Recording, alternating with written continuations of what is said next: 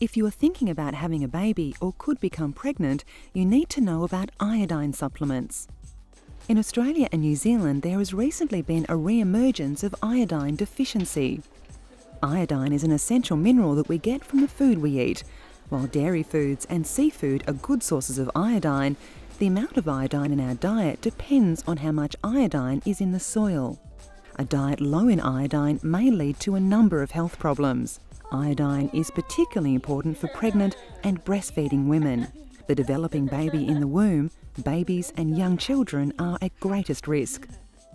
Mild to moderate iodine deficiency can result in children having learning difficulties and affect development of motor skills and hearing.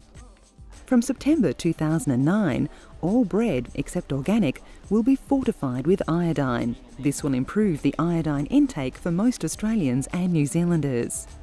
Even with mandatory fortification, pregnant women and breastfeeding mothers will need to take iodine supplements of between 100 and 200 micrograms every day.